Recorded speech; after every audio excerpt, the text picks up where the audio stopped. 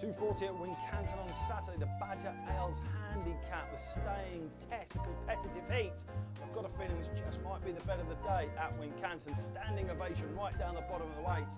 He's basically bidding for a 4-timer, this horse, and yes, he's risen £26 in the rating. Yes, it's his toughest task to date, but he loves this track and he's still got plenty up his sleeve, I think. He beat a Gamble on Hyde and Lodge. Remel Lavelle, the stable, in absolute cracking form at the moment, with plenty up his sleeve.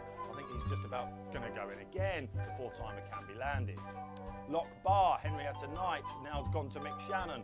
Won first time out last season. He flopped at the Cheltenham Festival. We got a terrible ride that day and he was over the top at Aintree. He's on a handy mark, and if he's got the mettle for this big field handicap, he's going to go close, this horse. Doesn't mind which way the ground goes. Poognatch, we must mention him basically for Paul Nicholls, who's farmed this race and he's been aimed at this second season novice list. Beaten on his sole run at this track, however, and is he the most straightforward? Needs headgear. He's off a sticky mark for me, so it's time to get up for a standing ovation.